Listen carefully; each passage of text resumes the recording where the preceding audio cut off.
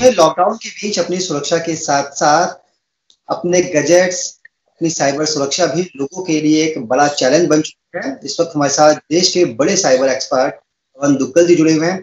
पवन जी, आपका स्वागत है नवोदय टाइम्स पंजाब केसरी ग्रुप में। धन्यवाद सर, क्या कहना चाहेंगे? लोग घरों में है, मोबाइल फोन बहुत ज्यादा यूज हो रहा है, कंप्यूटर लैपटॉप बहुत ज्यादा यूज हो रहा है। इस बीच आपकी प्राइवेसी कोई हैक ना कर ले, किसी तरह का साइबर नुकसान आपको ना हो पाए, इसके लिए क्या टिप्स देना चाहिए? देखिए, आज हमने देखा है कि जब से कोरोना वायरस युग का प्रारंभ हुआ है और खास तौर पर जब से लॉकडाउन की शुरुआत हुई है, भारतवर्ष में साइबर क्राइम्स की तादाद बहुत तेज रफ्तार से बढ़ती जा रही है। साथ ही साथ साइबर सुरक्षा में सेंधें लगातार बढ़ रही हैं ताकि साइबर क्रिमिनल्स आपकी जानकारी को न केवल एकत्रित कर सकें बल्कि साथ ही साथ उसको बेच भी सकें, पब्लिक डोमेन में भी, इंटरनेट पर भी। तो अगर आप इस तरह की साइबर क्राइम की गतिविधियों के शिकार नहीं होना चाहते तो कुछ सावधानियां आप जरूर बरतें। पहली सावधानी, आपने अपनी जानकारी और लोगों के साथ साझा नहीं करनी है। केवल नीड टू नो बेसिस पर जानकारी को आपने शेयर करना है, यानी कि सारी दुनिया को पता नहीं होना चाहिए कि आप क्या कर रहे हैं और आवश्यकता भी नहीं है। दूसरी बात है, हर प्रकार की आपके पास जो संदेश आ रहा है लॉकडाउन के दरमियान, चाहे वो कह लीजिए ईमेल हो, एसएमएस हो या किसी और प्रकार का संदेश हो जो आपको कह रहा है कि साहब ये लिंक है, इस पर आप क्लिक कर लीजिए तो आपको कोरोना की लेटेस्ट जानकारी मिलेगी। आपने कोई लिंक को क्लिक नहीं करना क्योंकि ये फिशिंग ईमेल्स और मैसेजेस हैं जो आपको टारगेट करेंगे साइबर क्राइम का शिकार होने में। तीसरी बात, अगर कोई आपको मेल आ रही है किसी अननोन पोर्टल से और या फिर सोशल मीडिया का कोई आपको अटैचमेंट आ रही है, तो अगर आप उस व्यक्ति को नहीं जानते तो उस अटैचमेंट को ना खोलिए, क्योंकि बहुत सारी अटैचमेंट्स में आजकल स्पाईवेयर, मैलवेयर और रैंसमवेयर भी होता है जो कहीं ना कहीं आपके डेटा को नकारात्मक रूप से प्रभावित कर सकता है। तीसरी महत्वपूर्ण बात, अपने डिवाइस को, चाहे लैपटॉप हो या चाहे आपका मोबाइल ही क्यों ना हो, उसको सुरक्षित करने के लिए एक अच्छा एंटीवायरस प्रोग्राम जरूर डालें। और इंटरनेट पर बहुत सारे फ्री एंटीवायरस प्रोग्राम्स उपलब्ध हैं। कोशिश करें एक अच्छा फायरवॉल डालें ताकि आपको चेतावनी मिलती रहे कि कब कौन व्यक्ति घुसपैठिया बनकर आपके डिवाइस में, आपके लैपटॉप में घुसने की कोशिश कर रहा है। कोशिश करें, अगर आप घर से काम कर रहे हैं और अगर आपके पास 2 डिवाइसेस हैं तो उन डिवाइसेस पर जहां पर आपका व्यक्तिगत पर्सनल जानकारी, तस्वीरें, फोटोग्राफ्स हैं, उनको आप ऑफिशियल पर्पसेस के लिए इस्तेमाल ना करें। अपने डिवाइसेस का बैकअप जरूर रखें क्योंकि आजकल रैंसमवेयर के अटैक्स बहुत बढ़ गए हैं। तो ऐसा ना हो कि आपके सिस्टम में भी रैंसमवेयर आ जाए और वो आपके अकाउंट में आपके डेटा को एक्सेस करने के लिए आपसे डिजिटल फिरौती मांगे। कहीं ना कहीं हम सबको जीवन में साइबर सुरक्षा को एक अभिन्न हिस्सा बनाना पड़ेगा, जीवन जीने के शैली के स्वरूप में। आज हम लॉकडाउन में उम्मीद करें कि हमारी साइबर सुरक्षा की जिम्मेवारी सरकार की है या उस संस्थान की है जहां पर हम काम कर रहे हैं, तो हम गलत सोच रहे हैं। हम सब कड़ी हैं इस पूरे इकोसिस्टम पे और चेन उतनी ही ज्यादा सुरक्षित या सबल होती है जितना कि उसका सबसे कमजोर लिंक या कड़ी। तो हमें ये देखना है कि हम इस कमजोर कड़ी का एक मैनिफेस्टेशन ना बने, जागरूक रहें, सतर्क रहें।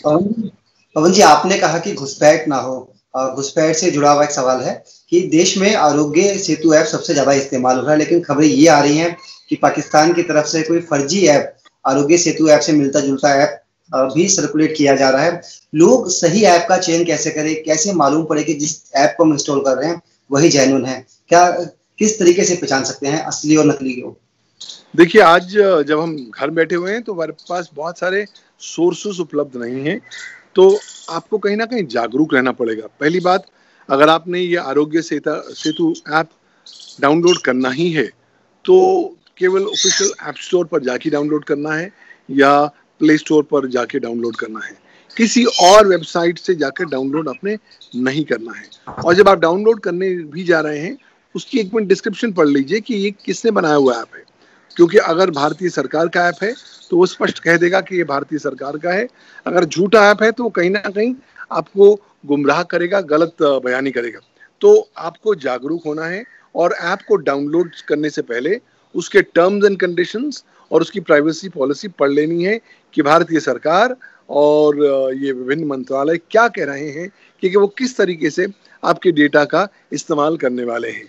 और जब आपको बिल्कुल सुनिश्चित तौर पर यकीन हो जाए कि ये ऐप सही है, तब आप डाउनलोड कर सकते हैं। लेकिन फिर भी मैं कहूँगा कि किसी भी ऐप को डाउनलोड करने से पहले उसके टर्म्स एंड कंडीशंस को इसलिए पढ़ लीजिए क्योंकि आज अधिकांश से ऐप्स कहीं ना कहीं आपकी और मेरी निजता के अधिकार का हनन करने की दिशा में चल रहे हैं। चाहे कोविड-19 के ऐप्स को ले लीजिए, वो भी आपकी निजता के बारे में बहुत ज़्यादा इज्जत या रिस्पेक्ट नहीं देते हैं और आपको ये अक्सर नहीं पता लगता कि ऐप्स किस तरीके से आपकी जानकारी को एकत्रित कर रहे हैं और कौन कौन सी सरकारी एजेंसीज हैं जो इस तरह के ऐप को लगातार मॉनिटर भी करेंगे, आपकी मूवमेंट्स को मॉनिटर करेंगे और आपकी डेटा को भी लगातार इस्तेमाल करेंगे। पवन जी, एक सवाल और है कि कोविड रिलीफ फंड के नाम से, पीएमओ के नाम से कुछ फर्जी वेबसाइट भी सर्कुलेट मार्केट में हो रही है। वो लोग वहां पे डोनेशन मांग रहे हैं, बैंक का अकाउंट नंबर दे रहे हैं। हालांकि जो साइबर एक्सपर्ट हैं, जो पुलिस है, वो अपना काम कर रही है, लेकिन जब तक अब काफी देर हो चुकी होती है, लोगों का पैसा लूट चुका होता है, तो क्या उसकी भी कुछ पहचान के तरीके हैं? जैसे आपने ऐप के बारे में बताया कि हम वेबसाइट को भी पहचान सकते हैं। देखिए, आज पीएम केयर फंड के नाम पर बहुत सी फर्जी वेबसाइट्स हैं, फर्जी ईमेल्स हैं, आपके पास आते हैं। अगर आपने डोनेशन देनी है तो आप केवल सही वेबसाइट पर जाएंगे।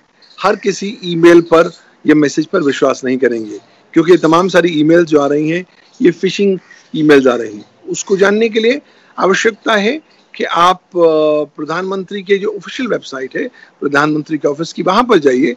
वहां पर आपको पीएम केयर का फंड का लिंक मिलता है।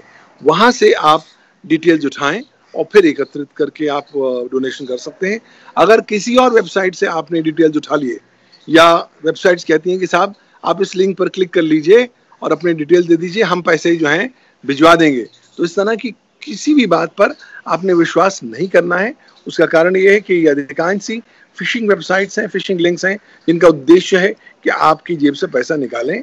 तो अगर आपने डोनेशन करना है प्रधानमंत्री कोष में तो केवल ऑफिशियल अधिकृत वेबसाइट्स पर जाकर ही जो ऑफिशियल जानकारी है वो लीजिए और उसी का इस्तेमाल करते हुए आप डोनेशन कीजिए और किसी भी और जानकारी पर विश्वास ना करिए।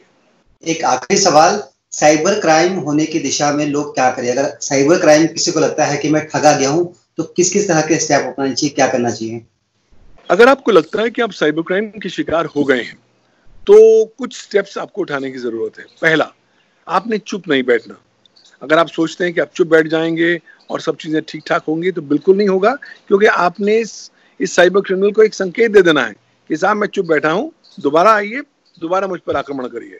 तो पहली बात तो इसको रिपोर्ट करना जरूरी है। अब आजकल लॉकडाउन का जमाना है, अक्सर आप वैसे पुलिस थाने जा तो सकते हैं, लेकिन अगर आप पुलिस थाने में जाके रिपोर्ट फिजिकली नहीं भी करना चाहें तो आप अपने स्टेट पुलिस की वेबसाइट पे चले जाएं। दिल्ली में है तो दिल्ली पुलिस की वेबसाइट पर आप जाकर ऑनलाइन एफआईआर दर्ज करा सकते हैं। साथ ही साथ केंद्रीय जो आपकी होम मिनिस्ट्री है उसने एक विशेष प्रकार के प्लेटफॉर्म का गठन किया है। इस वेबसाइट का नाम है cybercrime.gov.in। वहां पर भी जाकर आप ऑनलाइन अपनी कंप्लेंट साइबर क्राइम की दर्ज करा सकते हैं। साथ ही साथ अगर आप अपने थाने की ईमेल एड्रेस भी ढूंढ लें तो वहां पर भी जाकर आप ईमेल के माध्यम से ये आप इसकी रिपोर्टिंग कर सकते हैं। अगर आपको लगता है कि आपका साइबर क्राइम ऐसा हुआ है जिसका ताल्लुक आपके बैंक अकाउंट से, क्रेडिट कार्ड या डेबिट कार्ड डिटेल के साथ है, तो इस पुलिस को इत्तला करने के साथ साथ आपको बैंक को, क्रेडिट कार्ड या डेबिट कार्ड एजेंसी को भी लिखित में शिकायत करनी पड़ेगी। बहुत सारे लोग गलती करते हैं कि चलिए हम कस्टमर केयर पर ही शिकायत कर देते हैं। अक्सर उसमें सबूत रहता है, नहीं रहता है। बेहतर होता है जब आपके यहाँ से खुद स्वयं आप मेल लिखकर भेजेंगे तो आपके पास इलेक्ट्रॉनिक एविडेंस होगा जो इस बात का सबूत होगा कि आपने इसकी रिपोर्टिंग करी है। और मुझे लगता है इस साइबर क्राइम जो इंसिडेंट आपके साथ हुआ है उसको एक वेकअप कॉल समझिए। ऐसा नहीं है कि इसके बाद कल सुबह सूरज उगेगा नहीं, कल सुबह एक नई सुबह होगी। लेकिन अगर आप इससे एक थोड़ा सीख लें कि मुझसे कहाँ गलती हुई, कहाँ मेरी साइबर सुरक्षा में ढील हुई, या मैंने क्या क्या चीजों को नजरअंदाज किया, अगर हम उस तरह की चीजों को भी मद्देनजर रख के अपनी गलती को एनालाइज करें और इससे कुछ लर्निंग्स ले सकें। तो मुझे लगता है आने वाले समय में आप और इस तरह के साइबर क्राइम के शिकार होने से बच सकते हैं। जी, बहुत बहुत शुक्रिया। लॉकडाउन के बीच कोई साइबर क्राइम ना हो जाए, आप ठगी का शिकार ना हो जाए, इसके लिए तमाम तरह के टिप्स आपने हमारे दर्शकों को दिए। उम्मीद है लोग इन टिप्स को फॉलो करेंगे और साइबर क्राइम का शिकार होने से बचेंगे। पवन दुग्गल जी, आपका बहुत बहुत शुक्रिया। धन्यवाद सर। धन्यवाद।